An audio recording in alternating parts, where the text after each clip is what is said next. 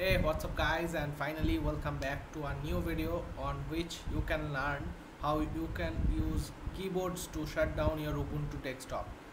So right now I am in my Ubuntu and there is currently not any inbuilt shortcut to shut down your Ubuntu directly. You have to always press here and click on power off and to power off these buttons, and that's it. But you have your own functionality to create your own shortcut in Ubuntu.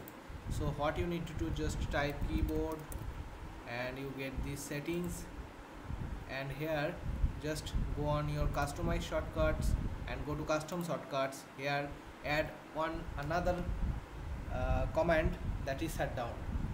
By default there is on more options available, that is emote, but this is created by me. Let me just remove it, and as you may check that already Alt and D options are enabled previously, but if I press now nothing is working. Okay, so just let me create another one, shutdown,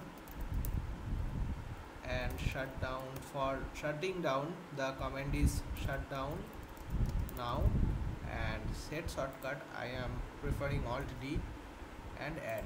That's it, my shutdown should work now.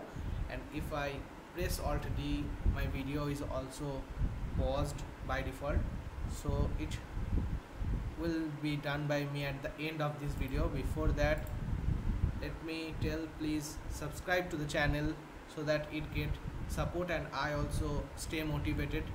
Make sure to share with your friends. Till then, stay safe, take care.